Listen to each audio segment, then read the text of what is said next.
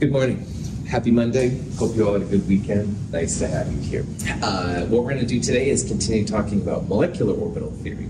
We're talking about the two main theories used in chemistry to describe the why molecules form, the different patterns and stuff that can be used. We went through hybridization theory, which was sp, sp2, sp3, that kind of jazz, and now we're going through molecular orbital theory. This Friday in lab, we turn in the Lewis structures lab. We started last Friday. Problem set number 2 is up, which will have VB and MO kind of problems. Quiz number 2.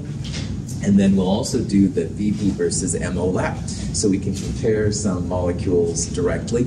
The MO stuff we're doing is limited to diatomics, 2 atoms, and only up to neon. So there's not a lot of comparisons, but there are some things you can do and stuff, and we'll see how that works. Any questions? Cool. So what I'm going to do is show a video that we ended with on Friday about building a molecular orbital diagram for hydrogen, H2. And this is kind of cool for us because in Chem 221, I made you all memorize, have no fear of ice clear brew, the 7 diatomics. And this is a rationalization as to why H2 is H2 and not just H by itself. Contrast to valence bond theory, which assigns bonding orbitals to individual atoms, molecular orbital theory assigns the orbitals involved in bonding to the entire molecule. The simplest illustration of molecular orbital theory can be seen with the hydrogen molecule. According to molecular orbital theory, the 1s atomic orbitals of the 2 hydrogen atoms combine to give 2 molecular orbitals. Because atomic orbitals are wave functions, they can combine either constructively or destructively.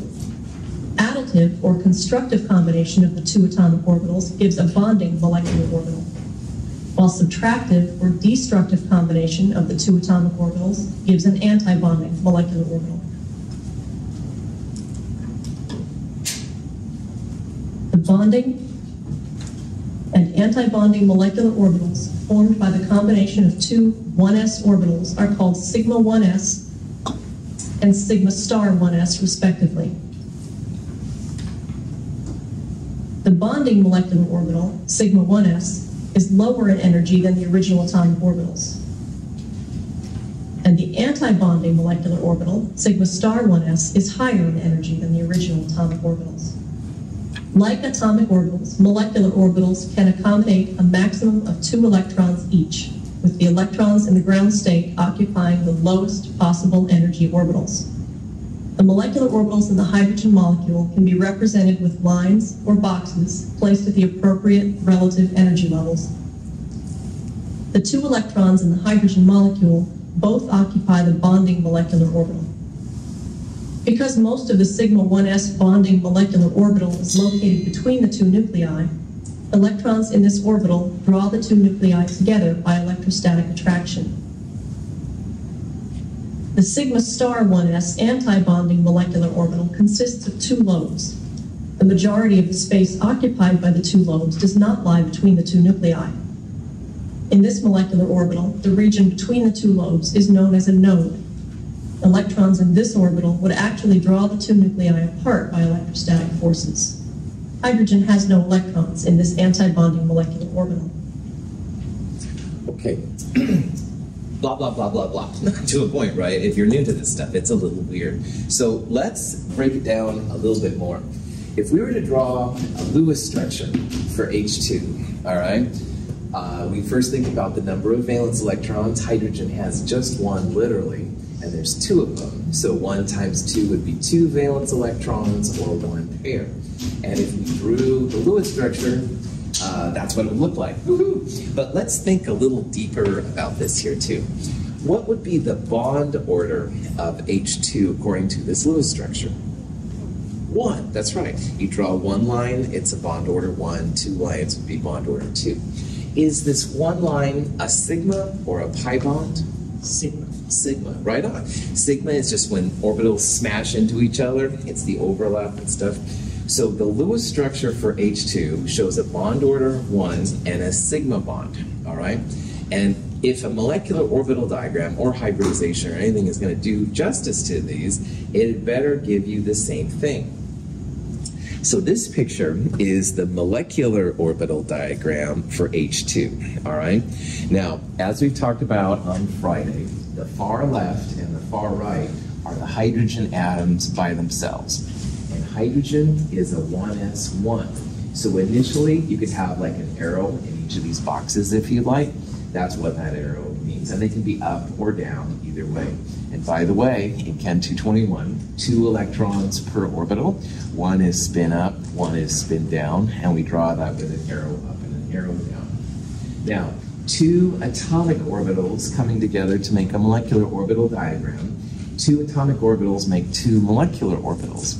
And one of them is lower in energy. It's called the bonding molecular orbital. But you have to make another one. Symmetry is big in science. So the anti-bonding molecular orbital is higher energy like that, and scientists give it a little star right there to show that it's higher energy. So 1 electron on each side. When the H2 forms, both of the electrons are able to go to the lower orbital, all right? And so 2 electrons in a bonding molecular orbital is good for the molecule, all right?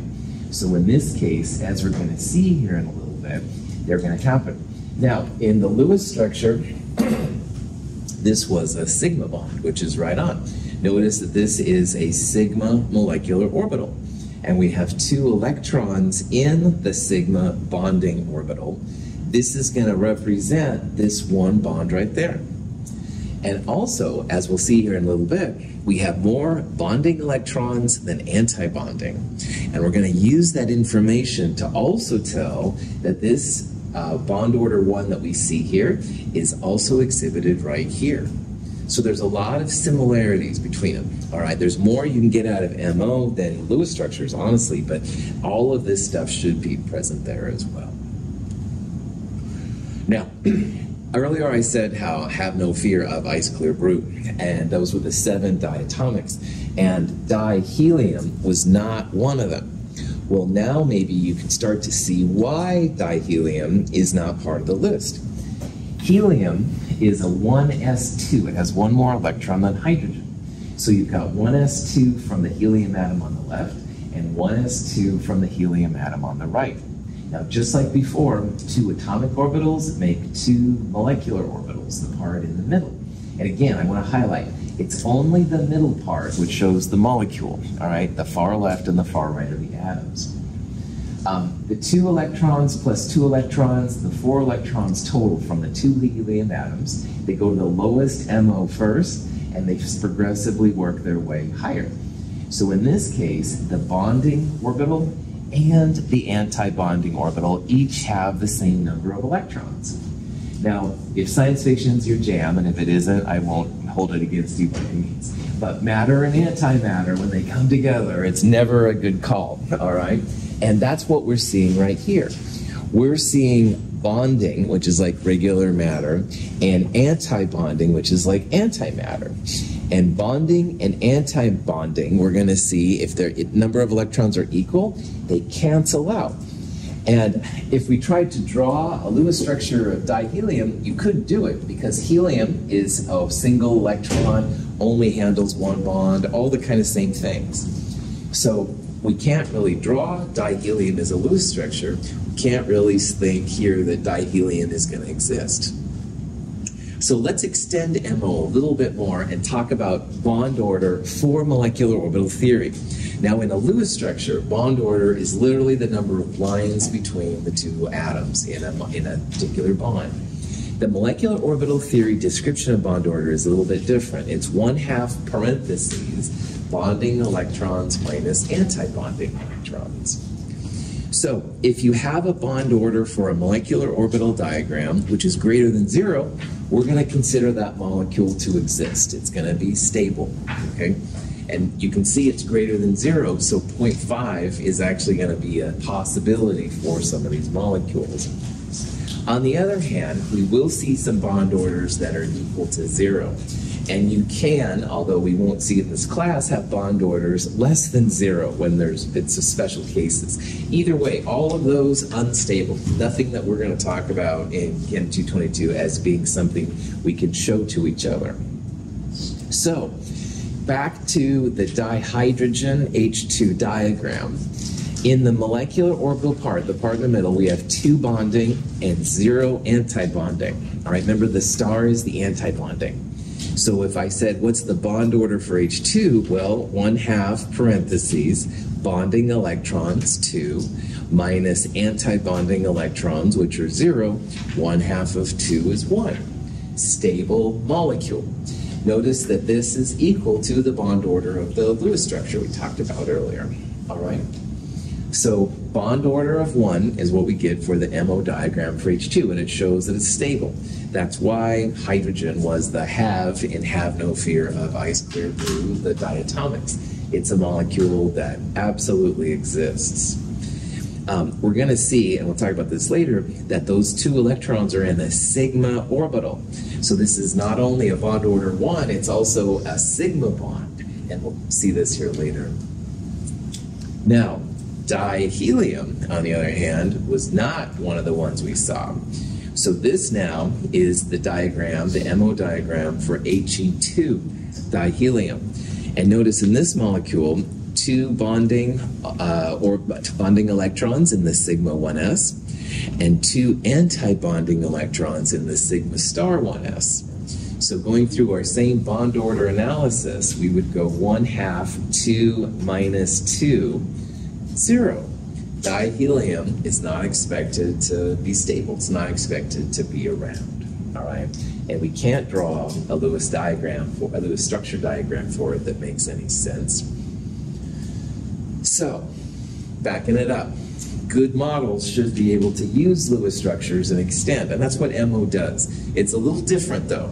Like instead of just looking at the number of bonds for bond order, in MO we go 1/2 bonding electrons minus anti-bonding electrons. And in this case we saw that dihydrogen bond order 1, just like we'd see in the Lewis structure. And in the Lewis structure, the first bond is sigma, and that's what we're seeing right here based on the types of orbitals and stuff that are coming together. Any questions? All right. Now, the 4th principle, there's 4 big principles of MO, and this one is the most perplexing on one level. Atomic orbitals will combine to make molecular orbitals only if they're in the same energy, similar kind of energy. If there's a big difference in energy, then they won't make molecular orbitals. But if they are similar energy, then you'll start seeing molecular orbitals form. So similar energy means better overlap. You have better mixing of the pieces. So what that means for us, okay, is that 1s plus 1s, good molecular orbital diagram. But 1s and 2s, if you remember from Chem 221, a 2s was quite a bit higher than 1s. So 1s and 2s wouldn't mix very well, and people don't usually see those. But 2s and 2s is great. 2s and 2p pretty bad, 3s and 2s pretty bad too. They have to be, for us, similar energies. Now, I said how in Chem 222 we're only going to see diatomics up to neon. So neon is at the end of the 2p6 area. When you start getting to 3s, which is sodium and magnesium, or 3p, aluminum through argon, the orbitals are closer in energy, and you start to see 3s's mix with 3p's. And you go a little further, and then it gets even more complex because 4s, 3d, 4p start mixing together. And it gets a lot more difficult to explain as your instructor what's going on. So in this class, we're trying to just give like an overview. That's why we're only going up to dineon, all right? You start getting into disodium and you start having mixing with 3p's and things just get a little bit more interesting, shall we say. That's for other classes, all right? So in our class, we're only gonna look at the best overlap, which means up to neon, all right? Past neon, you have to take higher courses. Fascist chemist. Questions on? So, which one of these combinations would you expect to have the best molecular orbitals? All right. And here's 1s plus 2p, 2p plus 3p, 3d and 3d, 4d and 4f, and 5g. And by the way, 5g is the one we haven't quite gotten to yet in chemistry, but we're getting closer and stuff like that. Well, if they have to be similar energy, then you'd ideally like them to be the same kind of orbital. So which of these would you expect to have the best overlap? C. C, that's right. The 3D and 3D should be the best orbitals possible, and we would expect those to do it. Now, the 3D and 3D is pretty cool stuff, and that's a subject of the future, of course, anytime. But for this class, we can at least predict that because they're the same types of orbitals, they should have the best overlap, all right? Like 1s and 2p, we'll see examples of this, and there's quite an energy differential between these. And these start mixing together. Questions? Cool. Dilithium. Star Trek, yeah, antimatter, makes you go. Dilithium supposedly was able to somehow contain antimatter, and it was never explained. And in the real world, dilithium, I don't think is as exciting as Star Trek. However, dilithium apparently has kind of a red glow to it. This is supposedly a picture that somebody made. I don't know, but anyway. Neither here nor there. Dilithium is a compound that can be made. So Star Trek people like myself get all excited. You don't have to like Star Trek to get an A in this class. Now, lithium, the atom, 1s2, 2s1. So you can see here, like on the left-hand side, the orangish boxes, that's a lithium atom. And the right side, 1s2, 2s1, this is a second lithium atom. So dilithium is represented by the molecular orbitals in the middle. Now, there's some similarities and some differences here. So you can see that in the 1s's, which is what we saw for helium and hydrogen diatomics, 1s, sigma 1s, and sigma star 1s are filled. So bonding and anti-bonding, they cancel each other out. These are just kind of sitting there and not doing anything. But the exciting part, at least to chemists who are into Star Trek, is up here. Because now we've got a 2s1 and a 2s1 coming together, just like we saw for dihydrogen. And instead of being in the sigma 1s, these are in what's called the sigma 2s, all right? But you have more bonding electrons than anti-bonding, which would be up here.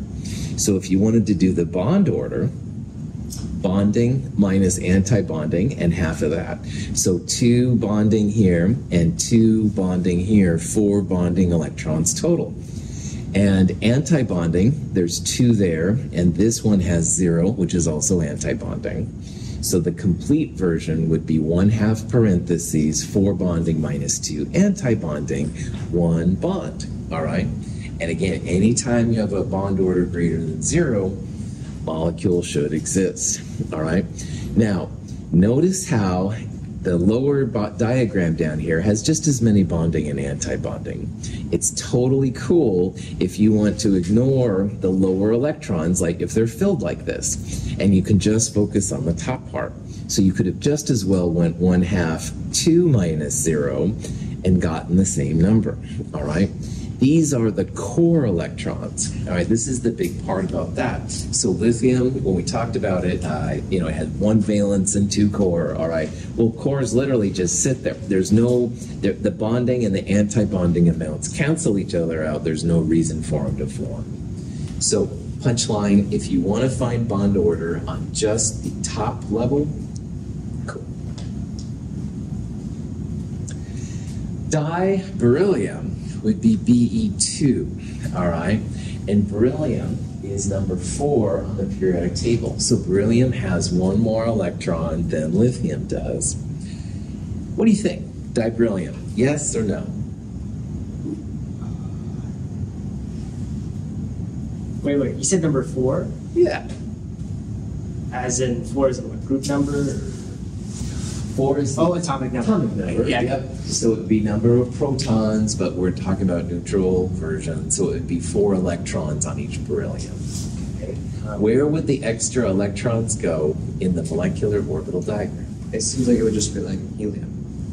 Yes. It would be just like helium. I like that answer. Now, here's what Aiden saw, and I bet a lot of you saw too. Instead of having 2s1, which is what lithium has, there would be 2s2. So this would be 2 electrons, and this would be 2 electrons. So we've got a total of 4 electrons, just like helium. 2 of them would be in the bonding sigma 2s, and 2 of them would be in the anti-bonding sigma star 2s. And again, if you have just as many in the lower bonding and the upper anti-bonding, they're all going to cancel out. You don't believe me? Figure out the bond order, all right? Because if you had 2 more electrons right there, you'd have 1/2 2 plus 2 bonding minus 2 plus 2 for beryllium antibonding, 1/2 4 minus 4. And that's going to be 0 unstable molecule.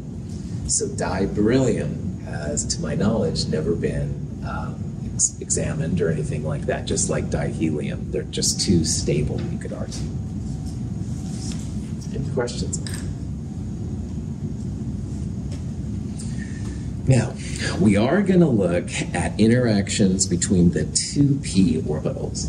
Now, we've seen hydrogen and helium, which are the 1s. We've seen lithium and beryllium, which are the 2s. And we're going to look at the 2p interactions, so the boron through neon examples. Now, 2p's have 3 orbitals on each atom. So we talked in Chem 221 how the p's were basically like figure 8s. And those figure 8s were at 90 degrees. So we can think about it, one was a z-axis, one was an x-axis, one was a y-axis. So 3 orbitals, different orientations. When the 2 atoms, each with 2p orbitals, come together, each atom has 3 orbitals, so there's going to be 6 total molecular orbitals in these diagrams. Of the 6 orbitals that come together, 2 of them are going to be sigma. You're going to have a bonding sigma and an anti-bonding sigma. And the other 4 are going to make pi molecular orbitals. And like before, 2 bonding pi, 2 anti-bonding pi. So 6 molecular orbitals, 2 sigma and 4 pi. 3 of them will be bonding, and 3 of them will be anti-bonding. So the problem with this, though, is that there's a little bit of a difference where you are on the periodic table. So while the 1s and 2s, there was only one diagram that fit everything, the 2p's, there's actually going to be 2 different combinations, and I'll show you that. If you have the first 3 2p elements, boron, carbon, and nitrogen, and again, quick review, these 6 box columns on the right-hand side, not helium, helium belongs under beryllium. These 6 are the 2p, all right? So the first 3 elements are B, C, N. Now, a lot of times I'll talk about this as NBC, because NBC rings a bell with people, of course, for TV and stuff like that. But anyway, if you have the NBC or BCN elements, the diagram for the 2p's looks like this. And I'll refer to this as the 2-1-2-1. The pi's are lower than the sigma. Then you go pi star, sigma star. So this is a diagram, a molecular orbital diagram for diboron, B2. Now boron is a 1s2, 2s2, 2p1. And I have another boron here on the left side. It's another 1s2, 2s2, 2p1.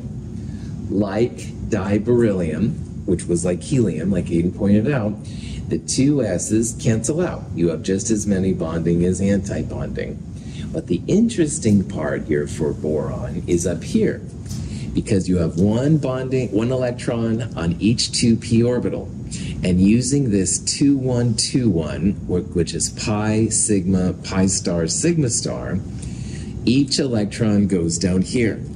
Now, Hund's rule says keep each electron in its own orbital whenever possible and only pair up if there's no more room. So in this case, 1 electron goes in each pi 2p orbital. But the punchline here is that you do have more bonding electrons than anti-bonding. So diboron is going to exist.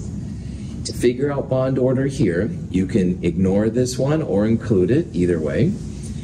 If you include everything, bond order is 1/2 bonding electrons, 2, 3, 4, this one's empty, so 1/2 of 4, minus anti-bonding electrons, 2 here, but these are all empty. So 1/2 parentheses 4 minus 2, bond order 1. NBC, boron carbon nitrogen, is a 2-1-2-1, pi sigma, pi star, sigma star.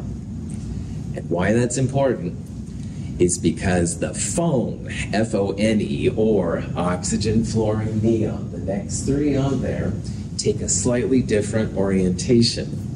Now, here's sigma 1s's, here's the sigma 2s's. This is the action. Now, in the last slide, pi's were lower than sigma. But for phone, or OFNE, sigma is lower than pi's. So this is a 1-2-2-1 diagram. Sigma, pi, pi star, sigma star. All right? Let me summarize this. NBC, everybody seems to remember that better, is a 2-1-2-1. Pi, sigma, pi star, sigma star. Phone, F-O-N-E, which are the next 3, 1-2-2-1. Sigma, pi, next blank, pi star, sigma star.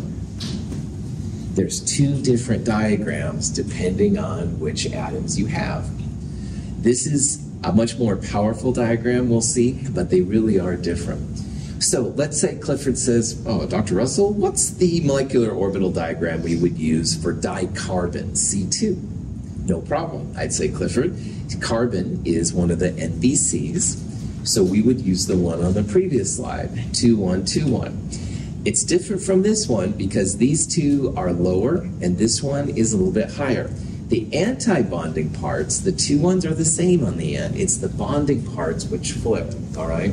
They say it has to do with electron repulsion. I'm not really sure if I believe that all the way, but that's what people see, okay? On the other hand, Aiden says, boy, I've got some fluorine, F2 around. Which diagram am I going to use? I'd say, hey, definitely use the phone, F-O-N-E. And that is going to have sigma lower than pi, but the pi star and the sigma star will still there. So 1-2-2-1 versus 2-1-2-1. Questions?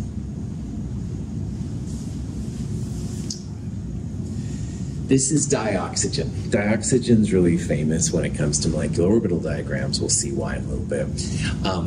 On this diagram, they have ignored the 1s interactions, which is fine. They're core. Really, you could ignore the 2s, and I'll talk about ways to not, you don't have to draw all this out later too. But the exciting part is up here. Now, when you're counting for oxygen, and you want the 2 p's, you need to start right here, all right? Because this is 2p1, 2p2, 2p3, 2p4. So in this diagram, there's 4 electrons on oxygen number 1 and 4 electrons on oxygen number 2. So that's 8 electrons total. And if you count in the middle here, 2, 4, 6, 7, 8, that's what we've got. Now, when you have those 8 electrons, the first 2 go here, 1 up and 1 down. The third and the 4th one each go in their own box in the pi bonding. The 5th and the 6th one pair up, the pi's. And the 7th and the 8th ones go up there, all right? They're going to be in the pi star. And again, by Hund's rule, you should have to keep those electrons in opposite boxes. Now, if you're really ready to get excited, and I'm sure you're really excited by molecular orbital theory, but anyway, oxygen, the Lewis structure, when you draw it out, and I'll let you do that for fun later, looks like this, all right? The oxygen molecule, diatomic, has a double bond in the middle. This would be a bond order 2. The first line is a sigma, the second line is a pi, all right? Well, sigma and no anti-sigma, that's where that one comes from. But what's really interesting here is that when it comes to the pi, there's 4 pi's and 2 anti-pi's. So if you think about just pi, 1/2 parentheses 4 minus 2, that is the pi bond that we're drawing in a Lewis structure. But why I'd kind of like you to get excited, and it's probably not like, oh boy, I got a free pizza excited, but anyway, I want you to get a little bit excited because there's these two anti-electrons. And one of them is kind of breaking up this pi bond a little bit. You can think about it, and one of them is kind of breaking up this pi bond. So what that means, O2, paramagnetic. Now, if I draw this Lewis structure, there's no like odd electrons. All right, everything is paired. Two bonding pairs here, two lone pairs on each oxygen, and two bonding pairs in the middle. That's what I was trying to get across. But they're all pairs. All right, there's no odd electrons. We saw some examples of Lewis structures where there was a single electron on atoms to show, but that's not what we see with O2. The O2 Lewis structure makes it look diamagnetic, no single electrons. But molecular orbital clearly shows that there are odd electrons inside. And I showed a video the other day of oxygen like sticking to the middle of the magnet. It sticks because of these electrons. And again, that's something you would not expect to see in a Lewis structure. So MO can be really cool for chemists, all right? There's a lot more information, all right? And we're seeing even right now like an example of it. So this just shows that MO has a lot of potential. Profit that off. Truth in advertising, I used to study paramagnetic things, so I get a little excited when I see odd electrons. Perhaps you don't feel the passion yet and stuff, however, they are pretty cool. All right, profit there. Questions?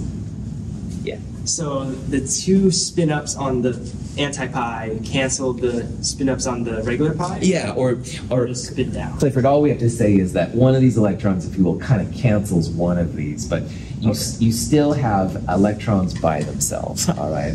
And being paramagnetic is huge in terms of reactivity, and this diagram doesn't show that at all. But here, yeah, either you can see there's odd electrons that haven't canceled out, okay? And that's why this is kind of exciting for chemists. Good question. All right. Now, paramagnetism is when you have an odd electron. And we saw paramagnetism and diamagnetism in Chem 221. So we talked about how, like, for example, 1s2, every up has a down electron, so that's diamagnetic. On the other hand, if you had just 1s1, a hydrogen atom, there would be an odd electron. The up doesn't have a down. So if you have an up without a down or a down without an up, that's what we talked about as paramagnetic. And it's the same thing in these kind of structures. Molecular orbital diagram is similar to the atomic orbitals we looked at. So O2 is paramagnetic. It's these two electrons that point it out, all right? And that's why it's really important that you give each electron its own box, all right? Don't start pairing up until there's nothing left. These electrons down here are all diamagnetic. If every up has a down, then it's diamagnetic. And it takes just one unpaired electron to make the whole thing paramagnetic. So O2 we would definitely say is paramagnetic. It would have two unpaired electrons, so it's more into magnets and stuff like that. Now, this diagram is for N2. Now, N2, we've shifted. We had the phone before, the 1, 2, 2, 1 diagram. N2 is the other one, the NBC. It's a 2, 1, 2, 1. And the 2 is the pi. Here's the 1 sigma, 2 pi star, 1 sigma star. This part was the same in the description. This is the part that's flipped. Now, nitrogen is a 2p3 in the atom. So we'd have 2p3 on the left and 2p3 on the right, 6 electrons total. So when you put these electrons in this 2, 1, 2, 1, 1, 2, 3, 4, pairs them up, 5, 6, every up has a down. So the molecular orbital diagram for N2 predicts it's going to be diamagnetic. And that's what you would see if you drew the Lewis structure. All right?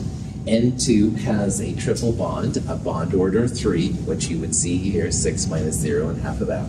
But more importantly, N2 is diamagnetic as a Lewis structure. There's no odd electrons. And the molecular orbital diagram for N2 is diamagnetic.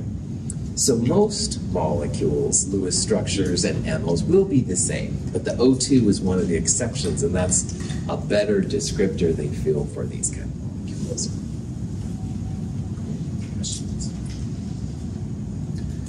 All right, so here's a question that molecular orbitals also really just excel at. And the question is N2 plus paramagnetic or diamagnetic?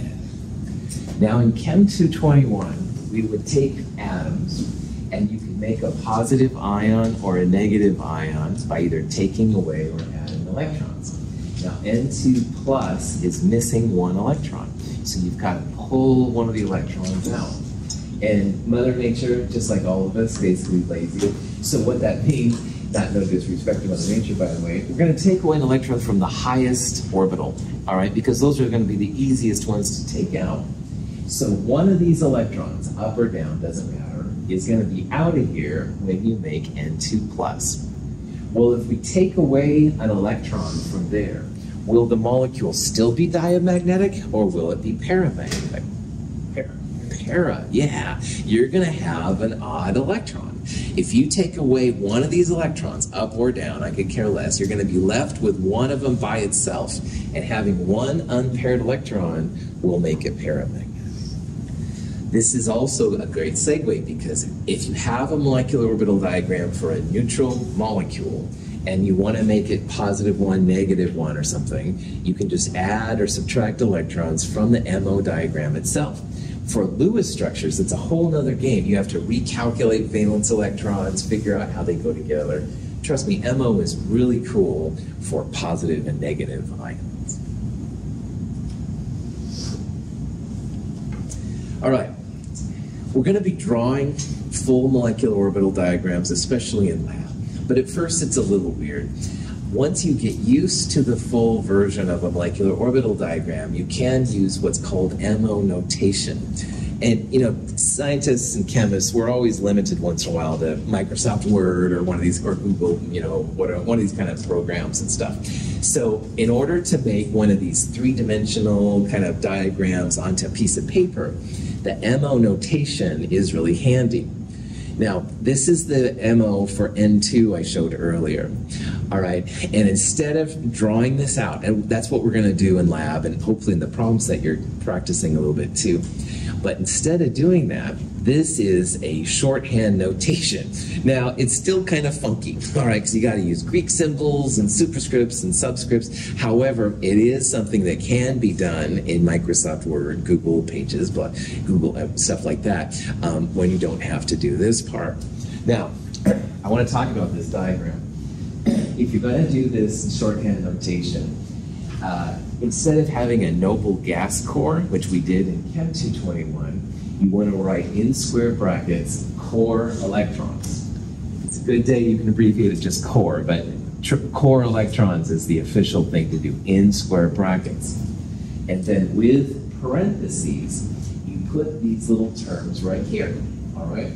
So you can see that these electrons right here are in a sigma 2s molecular orbital, and there's two of them. So you would write parentheses, sigma 2s, parentheses, superscript number of electrons. So sigma 2s2. You always do it in order of increasing energy. That's how chemists roll. So the next two would be a sigma star 2s2.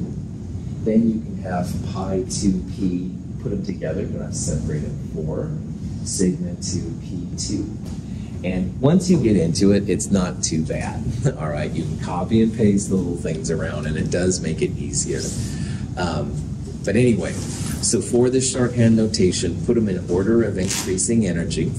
Core, or core electrons, it's cool to have things you don't represent.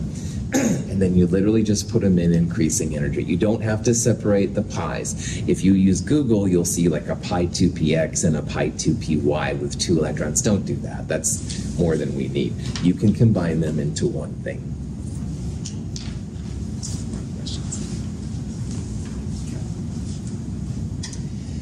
So, here's another question that goes along with the last question we have. And it says, what is the bond order of N2 plus? Okay.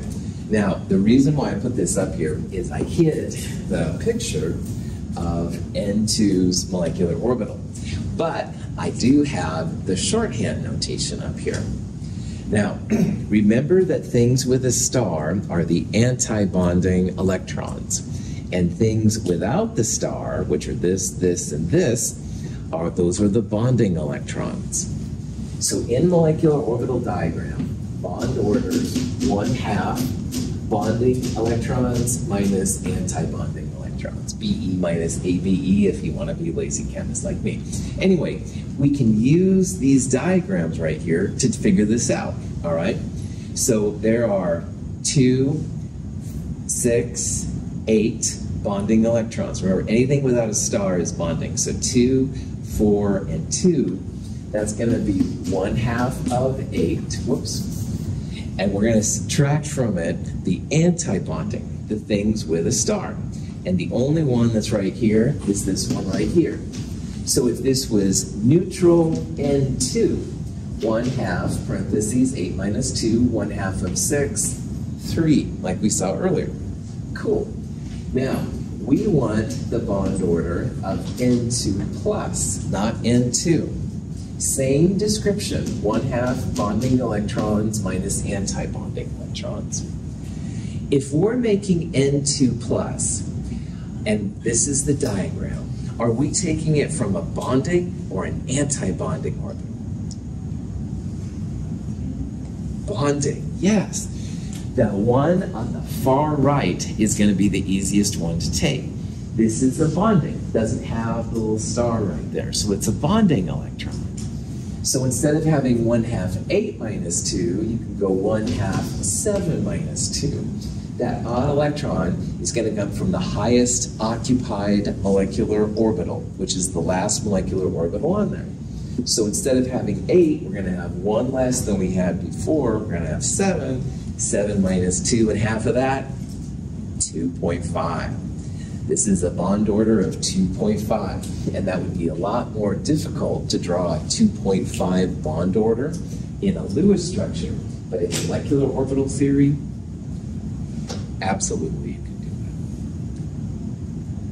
that. So, in a shorthand notation, these are the last electrons in, they're the first electrons out. There's a lot of stuff in molecular orbital theory, which is important to know, and the difference between a lot of these is what's called the HOMO-LUMO gap. Now, HOMO, keep your minds out of the gutter. HOMO, highest occupied molecular orbital, so that would be sigma 2p. And LUMO, lowest unoccupied molecular orbital. And in the diagram up there, the next one would be pi star 2p, although we don't need to know that. So I'm going to throw around these terms here about HOMO-LUMO gap because it's really important for figuring out when molecules react and stuff. But for us, the highest occupied molecular orbital is the last one. And if you're going to make a positive one, you want to take electrons away from that one. So, cool. Questions? Now, sigma and pi bonds, you can find out from these diagrams just as easy. And I've done this a little bit with you already, but I want to make it a little fancier. Because as we've talked about, in the NBC and the FONEs, there's sigma and pi bonding, and pi and sigma anti-bonding. And knowing which is important. Now again, in both NBC and phone, that pi star and the sigma stars are always at the end, same order. It's the other ones which flip places a little bit. So these are pi orbitals, sigma orbitals, these are pi stars, sigma stars, etc., etc. If you have analyzed a molecule correctly, the sigma bonds plus pi bonds will always equal bond order. So earlier, I erased it. I'm sad I did that right now. Let's go back to O2's Lewis structure. O2 has a double bond, bond order 2. The first bond that I wrote was a sigma bond. The second one, which is pretty sloppy up there, is a pi bond. So sigma plus pi equals 2. That's what these things work, and that's how molecular orbital theory will work too. So remember, you can always check yourself here on that.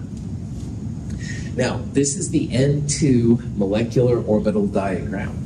N2 is NBC, so the top part is pi, sigma, pi star, sigma star, or 2, 1, 2, 1. 2 orbitals, 1 orbital, 2 orbitals, 1 orbital. That's what the 2, 1, 2, 1 means. And when you put in the 2p3 from each nitrogen, you had 6 electrons total, which filled this up. Well, let's figure out sigma bonds, pi bonds, and bond order altogether. Now in green here, I have the green electrons if they're connected to a sigma orbital, all right? And that includes sigma star for this one. The kind of orangish ones here are the ones associated with pi.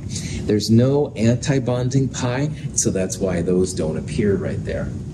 Well, number of sigma bonds, look at only the green electrons, the ones with the sigmas, all right? And there are 2 plus 2, 4 bonding sigmas, 2 anti-bonding sigmas. So 1/2 parentheses 4 minus 2, 1 sigma bond. If you do the same thing with pi, you want to just focus on those orange electrons now. So 1/2 parentheses 4 bonding electrons. There are no anti-bonding pi electrons. 2 pi bonds.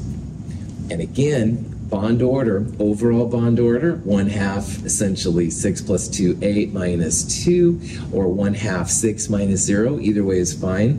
Bond order is going to be 3. And again, sigma plus pi should equal your bond order if you've done it right. So it's a cool way to check yourself, making sure you've got all the pieces there. So. Questions?